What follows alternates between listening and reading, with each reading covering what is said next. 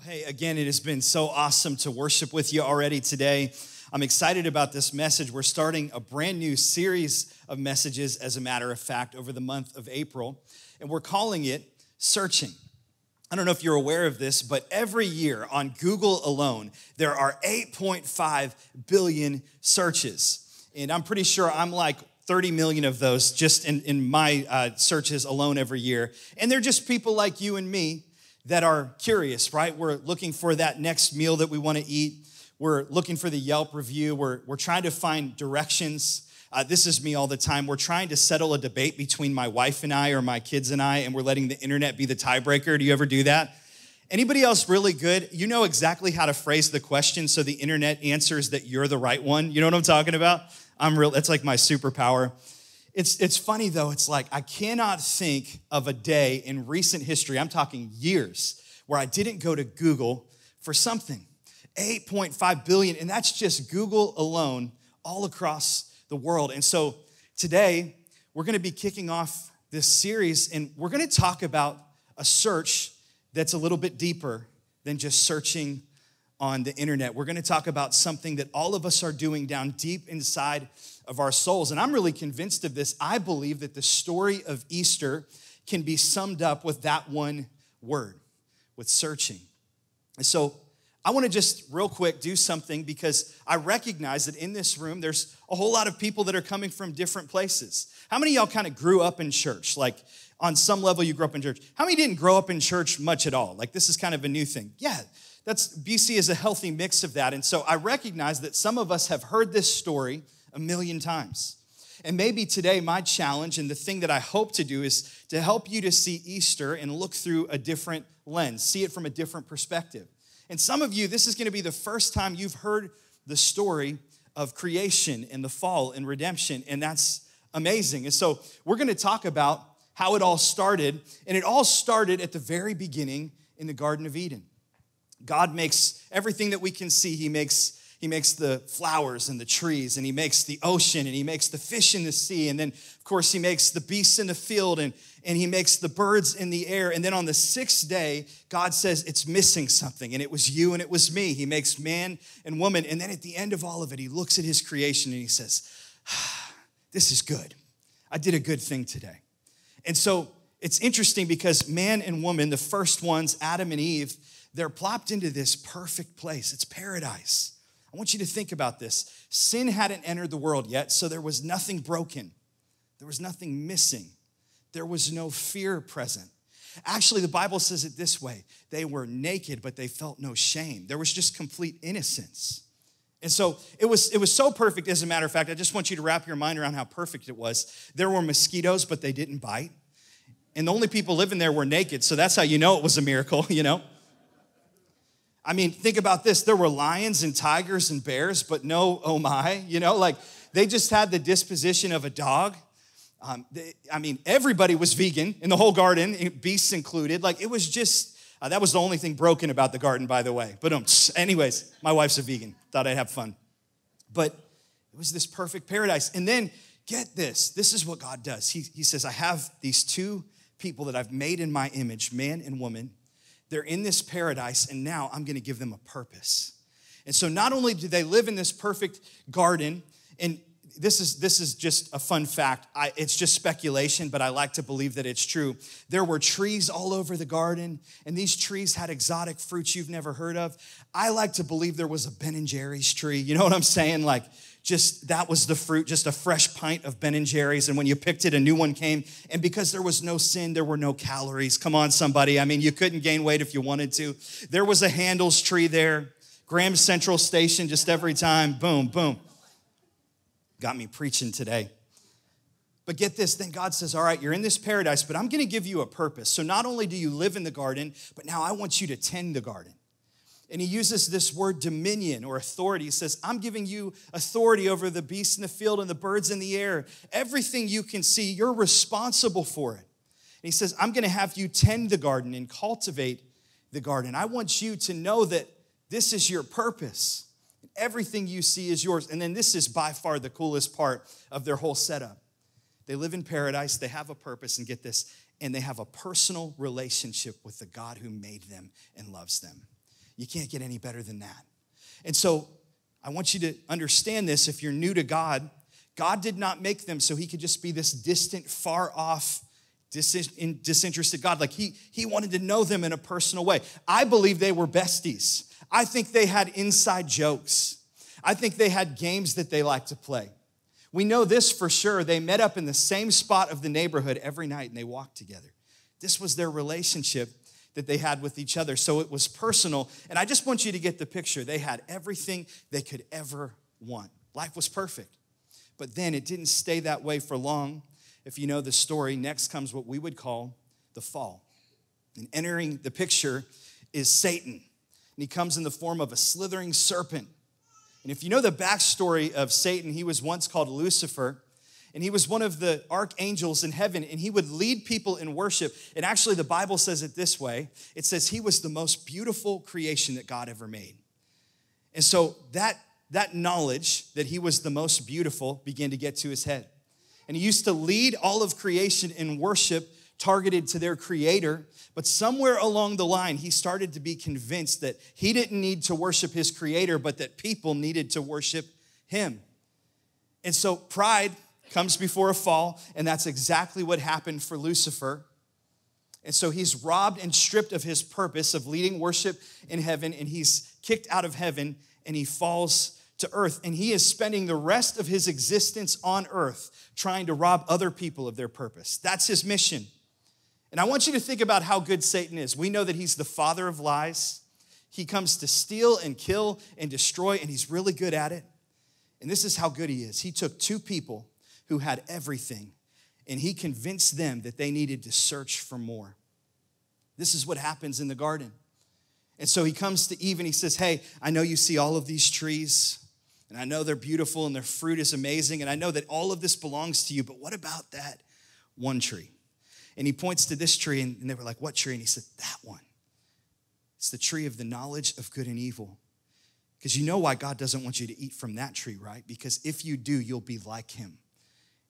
And he starts to pollute and contaminate their perspective, and he tries to get them to think that God is holding out on them.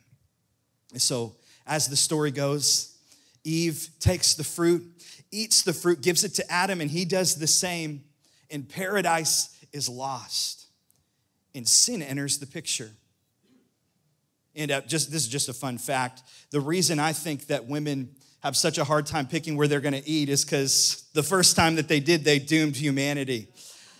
I went there, kidding, kind of, just having fun. But from that moment, sin enters the picture, and sin separates us from God. So this God that made them and made us to have a personal connection with him, he can no longer commune with them. He can no longer connect with them because of sin. Sin literally means to miss the mark. And the Bible says all have sinned and fallen short of the glory of God. That's Romans 3:23. And the price or the wage of sin, what we get paid for when we sin, is death. And so when we live a life where we follow our desires, ultimately it leads us to the dead end that we were searching for. It leads us to death. And if you're looking for a good working definition of sin, I just wrote it this way. Sin is the result of finding satisfaction in something that wasn't designed to give it. James chapter 1, verse 14 says it this way, but each person is tempted when they are lured and enticed by their own desire. And then desire, when it has conceived, gives birth to sin, and sin, when it is fully grown, brings forth death. And so this is the story of the start of mankind. It's our search history, if you will. And so today, Easter at Believers Church, I want to ask you a simple question. What's your search history? Because what we search for says a lot about us, huh? You ever just been searching and you're like, I never thought about how dumb this is, but now that I see it on a search history, I'm like, that's a really stupid thing to search for. That's my life every day. But some of us, we have maybe some more serious things we're searching for. And what we're searching for says a lot about us. Maybe there's an image we want to project to the world outside of us, but then with just our thumbs and the privacy of our home with the internet, we can see some of the honesty of our heart and our soul and what it's really searching for poured onto the screen. Like for some of us, maybe we're searching for a relationship. We're searching for somebody someone. And if I could just have that relationship, then I'd be satisfied. Then I'd be fulfilled. Maybe some of us are searching for status. If I could just have these letters in front of my name, if I could just have a degree from this prestigious school, and then I could go to this place and I could earn this kind of money and I could have this kind of house and I could drive this kind of car and then this kind of person would want to be with me. And so that's kind of our pursuit in life. Maybe for some of us, we just want to feel something, feel anything because we feel numb inside. So we're searching for an experience. We're searching for a pill. We're searching for something that we can put in our body so that it can just give us a momentary glimpse of happiness and fulfillment. But all of us are searching for something. What does your search history say about you? And today, what I want to do just for the next couple of minutes, I've come to this realization in my life that I've heard the story of Easter and I've read the stories in the Bible and I've heard about these people for so long that it's easy for me to have kind of this cognitive dissonance. It doesn't even feel real. Sometimes you ever just been reading the Bible and you're thinking, this feels more like a fairy tale than it does in a historical account. And so today I want to try something and I think it'll help you connect the dots. I want to take some modern day people that live right now in 2023, and I want to draw the connection with some of the people that Jesus encountered in the Bible. Because every person that Jesus met, without exception, they were searching for something to satisfy them. Are you ready? So let's jump in. I'm just going to give you a couple. Here's the first one. This woman has always fascinated me. We don't know her name, but we call her the woman at the well. And we call her the woman at the well because, you guessed it, she was the woman at the well. And so Jesus encounters her. He's talking to her, and she's a Samaritan woman. So there are a couple strikes against her because in this culture, men didn't talk to women. And secondly, a Jewish man certainly didn't talk to a Samaritan woman because they were like the lowest rung on the religious ladder. They were thought of as sinners. And so here Jesus is. He's talking to a sinner. And it's fitting that he finds her at a well because in 2023, you know what we would call this girl? We would say she's thirsty. You know what I'm saying? And here's why we would say it, because if you look at her conversation with Jesus, he's talking to her about the relationships that she's been in, and you start to recognize that she's currently with somebody, but it's not the first relationship she's been in. She's been married 5 times before. And so she's looking for love in all the wrong places, and she swiped right so many times, but every time she swipes right, it's wrong. And no matter who she thinks is going to satisfy her, it leads her to the same dead end. And then we discover this about her: the person she's currently living with isn't even her husband. And can you blame her? If you swung and missed 5 times, I don't know if you'd want him to put a ring on it just yet. And so this is where she finds herself. And I was just thinking, I promise I'm not doing this to put this person down. I was just trying to think who in our culture has been married that many times. And I thought of Kim Kardashian. No shade, just the person that came to mind. She's been in a lot of relationships. And so I just want you to imagine as Jesus is having this exchange with this woman, can you just imagine Kim for a second? Here's a real person that we can think of. A real person with a search history. And I don't know, I have to imagine that both of these women, we know Kim's backstory, but I have to imagine the woman at the well had a backstory. I mean, maybe it was because she didn't have a good relationship with her biological father. Maybe she never received love in a healthy way. Maybe there was trauma, maybe there was abuse, but for whatever the reason, here she finds herself searching and running into the arms of other men. And this is what Jesus says to her in this moment as they're standing next to a well in John chapter 4, verse 13. Jesus answered, "Everyone who drinks this water, the water from the well, will be thirsty again. But whoever drinks the water I give them will never thirst. Indeed, the water I give them will become in them a spring of water welling up to eternal life." Maybe you find yourself in the same position as the woman at the well. Maybe you're the man at the well. But maybe you're thirsty and you're trying to satisfy that thirst with someone, but it's the wrong someone. And today, Jesus wants your search to end with him. Here's the second person. We call him the rich young ruler. This guy's always fascinated me. Again, we don't know his name, but we know this. He had a lot of things going for him. He was filthy rich. He was young, so he had the rest of his life to spend his wealth. And he was a ruler, or he had authority. He had influence. I think today we could call him an influencer.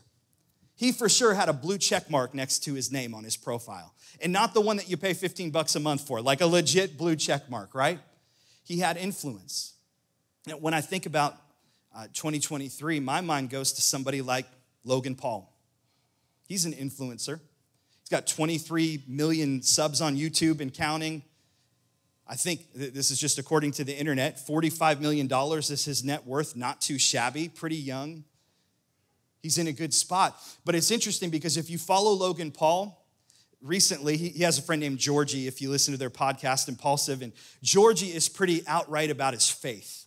And Georgie's got a little bit of a potty mouth. He's still working on some things, but he really loves Jesus. And he witnesses to Logan all the time. And Logan's just one of those people that he's searching, and he's just not quite there yet. But he's like near to the kingdom of God. Some of you have been near to the kingdom of God, and today there's something in you that says, I'm ready to enter the kingdom of God. And so the rich young ruler, he asked Jesus a question. Maybe it's a question you're wondering about today too. He says, what must I do to have eternal life? It's a good question, right? Like if this life is just like the snap of a finger in comparison to eternity, I would want to know where I'm going to spend the rest of my eternity. And so that's exactly what he asked. And he thinks he has a good answer. He comes to Jesus and he's like, hey, I've kept all the commandments. I'm a good person. Jesus, if you were to stack my good works next to my bad works, my good works are way up here. I'm just a good person. And Jesus, I want you to see what he says to the rich young ruler. And he's saying it to Logan Paul, and he's saying it to you too. Look at this statement, Mark 10:21. Jesus looked him hard in the eye and loved him. I like that. Because this shows us the kind of God that we serve. That even when somebody is searching, and even when they don't know if they have all the answers, even if you showed up today and you're not so sure you believe in God, can I just tell you that the Savior is looking at you with love? He loves you. But then look what he says next. He said, there's one thing left. Go sell whatever you own and give it to the poor. All your wealth will then be heavenly wealth, and come follow me. Verse 22, the man's face clouded over.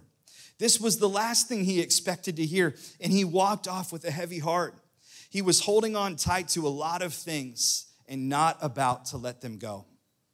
Oh man, that guts me a little bit because I've been in that position.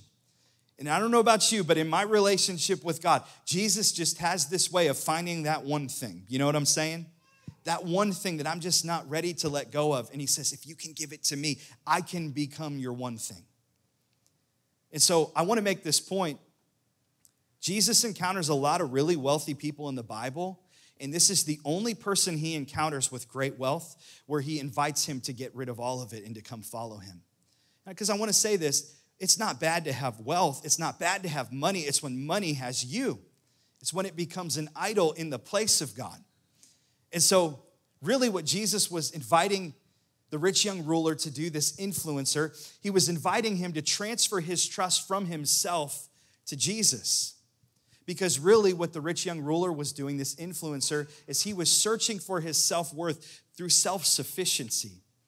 If I could earn this much money, if I could have this much in my possession, then I wouldn't need anything from anyone else. And that's exactly what Jesus was getting at. And he said, listen, I'm calling you to be all in with me, to push all the chips to the center of the table.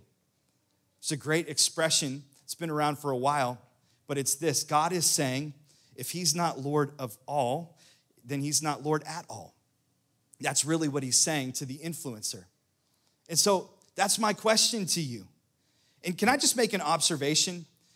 I know I'm talking to a lot of people who would identify as a Christ follower, but I think a lot of Christians, they have just enough of the world to not enjoy Jesus, and they have just enough of Jesus to not enjoy the world. And so they're kind of just like straddling the fence of their faith, and they've got 1 foot here and 1 foot there, and then we wonder why we're miserable.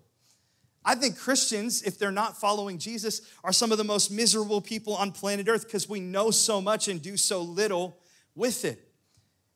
I love this idea because I think for all of us, the lie is the same lie that Satan fed Eve, that the world has something out there that God doesn't have. Can I just tell you something? No matter how much you love the world, it will never love you back. One person said it this way, ladies, where's your hot girl summer when you're pregnant? right? Where's gangster rap when you're in prison?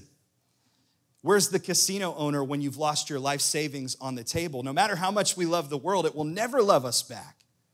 We're searching for something and somewhere that can't satisfy. Here's the third one. This is going to bring you back to Sunday school. Anybody remember Zacchaeus? Y'all know what I'm about to do. Can you do it with me? Zacchaeus was a wee little man.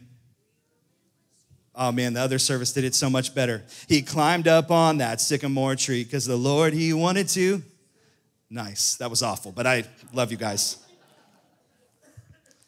Zacchaeus was a little bit sketchy in his business dealings. He was a tax collector, and actually the Bible says he was a chief tax collector. So in the Jewish community, they hated this guy because the Roman government would use Jewish tax collectors in their ploy, and they would turn them against each other. And they would say, you can take the taxes and collect them for Rome, but then you can take some more off the top. And so he would pad his pockets, and he was just thought of as the most filthy sinner you can imagine. But Jesus comes to town and changes everything. I was trying to think through who would be somebody that we could relate to in 2023. And maybe 10 years ago, I would have said like Bernie Madoff. But how about this one? This is hot. This is fresh in the news. Sam Bankman. And if you're a crypto person, you know he ran one of the largest crypto scams there's ever been, stole billions of dollars from people in this big Ponzi scheme. And he's currently, I think his bail was like $250 million. And he's going through this whole court case, probably going to do some prison time. But I just want to make the point, this was the type of person Jesus was talking to, not popular. And Jesus comes into town, and Zacchaeus is searching for Jesus because he gets wind that Jesus has been setting people free. And he thinks, I need some freedom. Maybe he can do that for me. And so he climbs up on this sycamore tree because he's short, must have been Italian. I don't know. I feel his pain. And so he gets up on the sycamore tree, and Jesus sees him in the crowd. Can I just tell you that Jesus sees you in the crowd? He sees people, not the pack. And he found Zacchaeus on that tree, and he invites him to come down. And then he does something that's so Jesus. Jesus invites himself over for dinner. That's just funny to me, you know? He's like, Zacchaeus, you've got a bunch of money. You're going to be paying for my filet tonight. And so he goes over to Zacchaeus' house, and rumblings start to happen in the crowd, and they start to say, Jesus is a friend of sinners, which is kind of funny because Jesus took that as a compliment. You know, he's like, yeah, that's why I came. I didn't come for the healthy, I came for the sick. And he comes to Zacchaeus' house. I think it's the same thing he would say to Sam Bankman, that no matter how much money you have in this world, you can still be bankrupt in your soul without me. And look at what he says to him. He says, today, salvation has come to your house. So maybe for some of us today, salvation, this is the day that it comes to our house, where it becomes personal. Isn't it interesting that Jesus didn't lead him to himself in the crowd? He said, I want it to be personal. I'm coming over to your house. God wants to get into every part of your life. He wants to come into every part of your relationships, into your career, into your family. He's coming to your house today. How about this one? This is the last one we'll talk about. Pontius Pilate. One of the main characters in the Easter story. And really what he was searching for was truth. Remember, he has this dialogue with Jesus when Jesus is on trial, and he asks him a really interesting question. It's a question people are asking today. He asks him, what is truth? You know, they lived in a culture that had relativity. It was like, hey, truth is kind of this abstract concept, and your truth is different than my truth. It was very similar to today. And I was just thinking about who's the person that maybe we could relate to Pontius Pilate in 2023. You know who I thought of? Joe Rogan.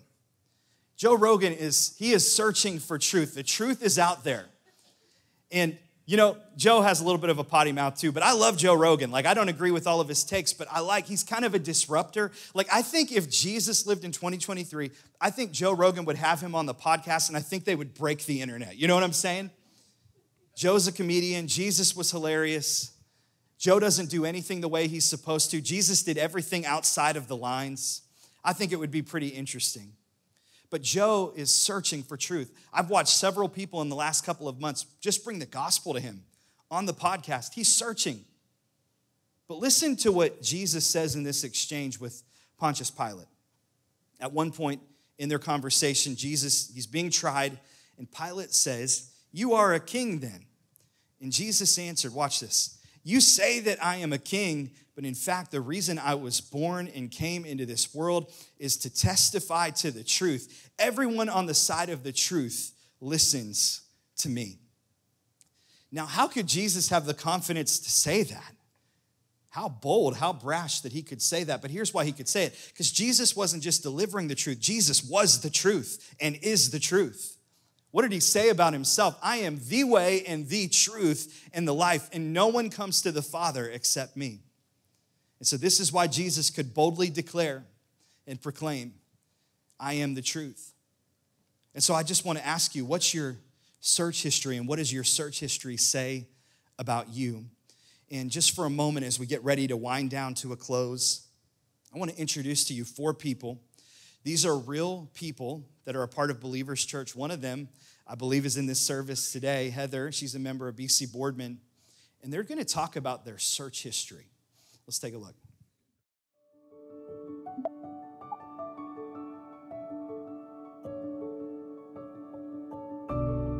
I lost my mother at the age of 19.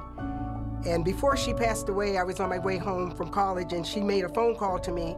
And in the phone call, the only thing she said to me was, Faith, I just want you to know I received Jesus as my Lord and Savior. I know him, and I want you to know him too. My mom passed that September before I returned back to school. I didn't follow up on what she had told me. It sort of like went over my head. I lived my own life. I married at a young age of 21. And after 11 years of marriage, the marriage was failing, and it led me to a point of desperation. Having children with no help financially, losing everything, losing the house, losing the car, not working. I used to go to camp, hunt, fish, stuff like that, and what happened at camp stayed at camp was kind of the family motto. So I just come home and couldn't get rid of what happened at camp.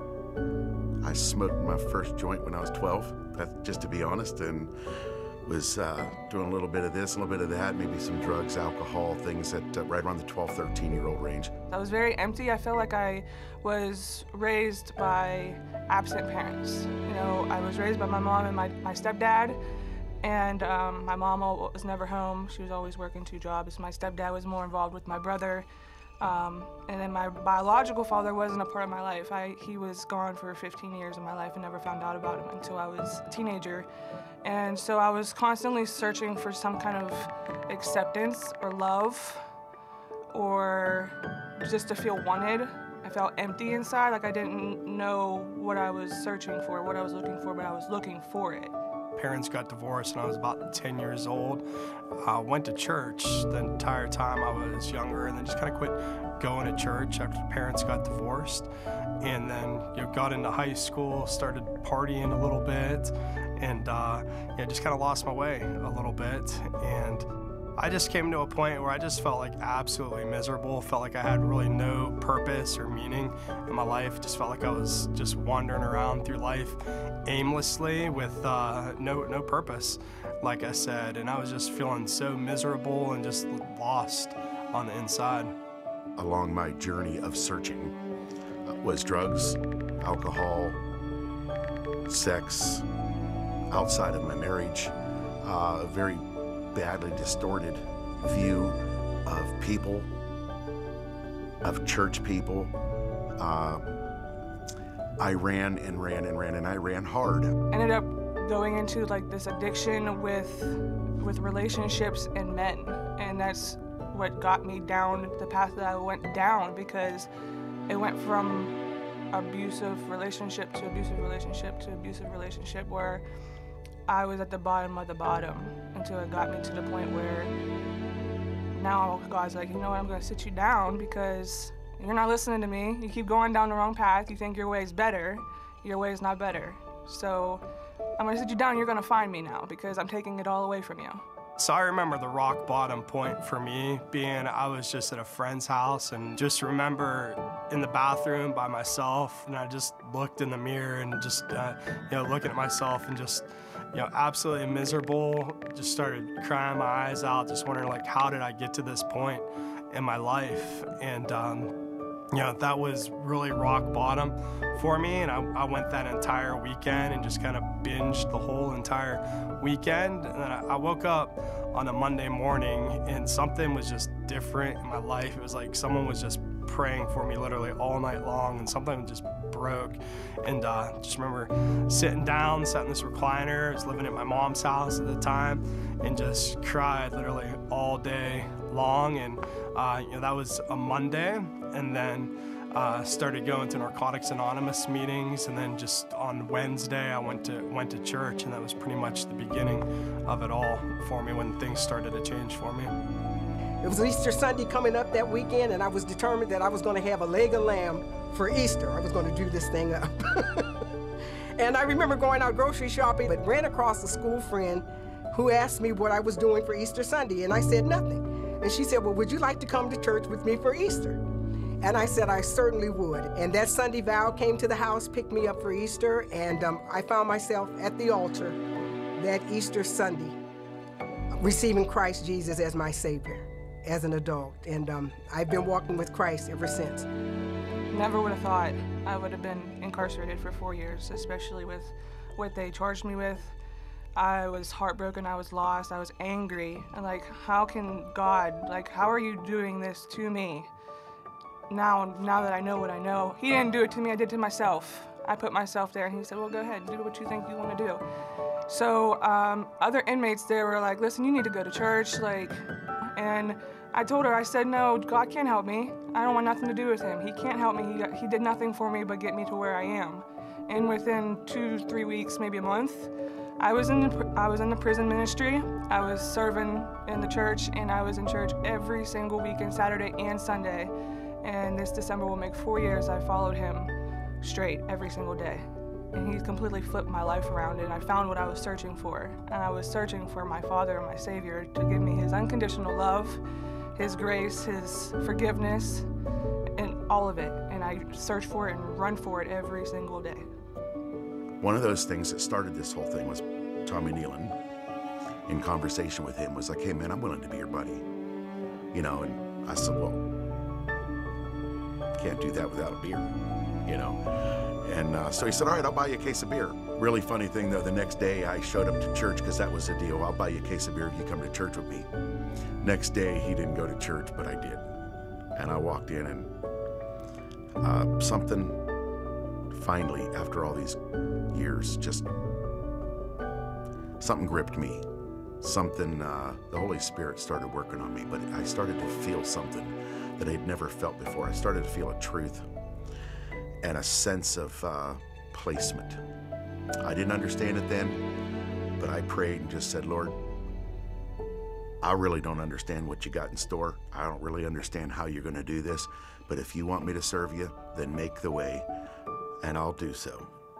It's not been a perfect walk, but God has been faithful, and He's shown me so many things in His Word. But knowing that I have His direction and a body that surrounds me to give me hope, encouragement, and truth, it's made all the difference. Really, there are no perfect people, and the minute we begin to just get real with ourselves and get real with other people and just forget about what everybody thinks, that's when we really begin to experience true healing in our lives, just when we get real and we get honest with other people. And for me, church was the perfect place for that. I thought there would be condemnation, but there was only grace extended to me. And when I got real, that's when I began to experience healing in my life. Try giving church a chance. I know that for me personally, I wasn't able to find the amount of love He has and the forgiveness when I was in my cell reading my Bible by myself. I didn't find it until I was actually around other believers in the church with chaplains and pastors, and being taught the Word and feeling the ministry and feeling the Holy Spirit just take over and move in the room. And once you start to feel that, it'll just grip you up and it'll take you, and you just fall in love with it. Jesus Christ is the really the only true answer. He is the way and He is the life. And the only way to get to the Father is through Jesus Christ. If you're at a point in life where you are just searching and can't seem to find any answers, I would suggest that you would connect with people who are Christ followers, because they are followers of truth, and truth always rises to the top. There's a lot of lies in this culture, and we need truth.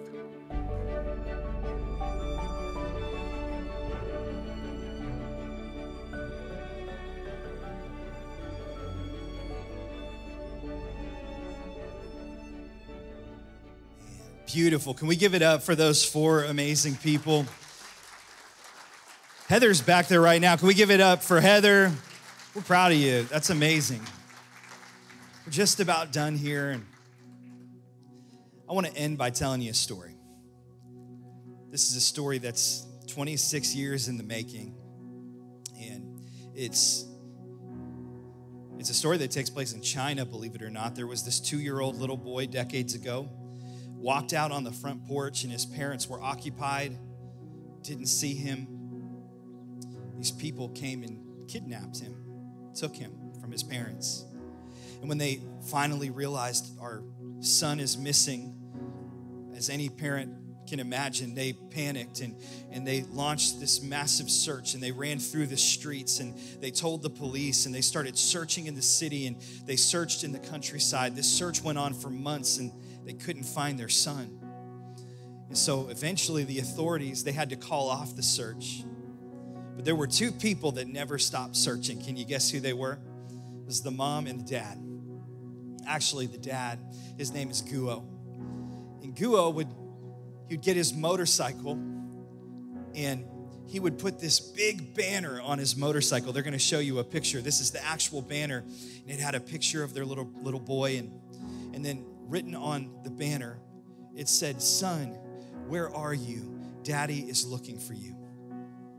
And he would drive up and down the countryside, and get this, he drove over 300,000 miles, 2 decades, went through 9 different bikes.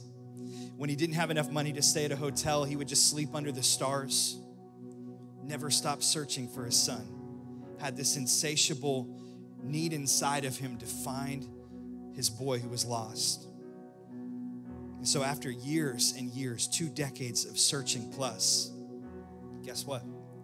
They found the boy. And actually, I want to show you a picture. This is the first picture, him and his mom and dad right there. The one that gets me as a dad is this next one. Oh man, that looks like a dad that's been looking for his son. And can I just tell you that this is the story of Easter? This is the story of redemption.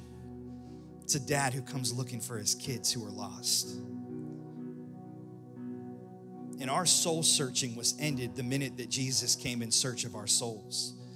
All the different things that we try to do to fill the void and find satisfaction in other places, it all leads us to a dead end.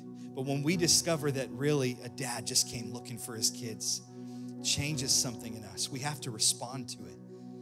This was present in the garden when Adam and Eve ate the fruit and they realized they were naked for the first time. The Bible says they were ashamed, and so they tried to make clothes for themselves and cover up. We all do this. We all try to cover up in our own way. They're hiding behind the bushes, and guess what God says? The same thing that Guo says. He says, "Son, daughter, where are you? Dad's looking for you." You know what I always think about?